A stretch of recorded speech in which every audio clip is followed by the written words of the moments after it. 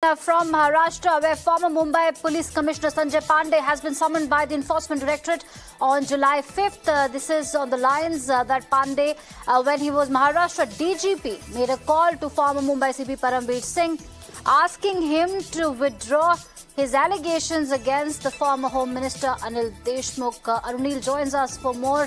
Arunil, this is important piece of news coming in that former Mumbai Police Commissioner has been summoned by the Enforcement Directorate. This is in connection with Mr. Parambir Singh and Anil Deshmukh. What are the details that you can share with us? Well, that is right. On July 5th, Sanjay Pandey, the former Maharashtra DGP, that is state police chief, and then later on he was made the Mumbai Police Commissioner as well. He has been summoned by the Enforcement Directorate.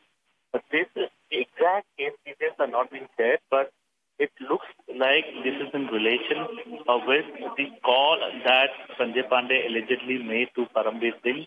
Parambir Singh has produced the call recording in the Supreme Court as well, wherein Sanjay Pandey allegedly had told Parambir Singh that he should take the allegations back against, he should take the allegations that he had made against Anil Deshmukh, the then Home Minister, back. He had also made a statement that you should not fight the system ultimately gets onto you. These were the claims of Parambir Singh. So based on those lines, summons have been issued. That's what we are learning.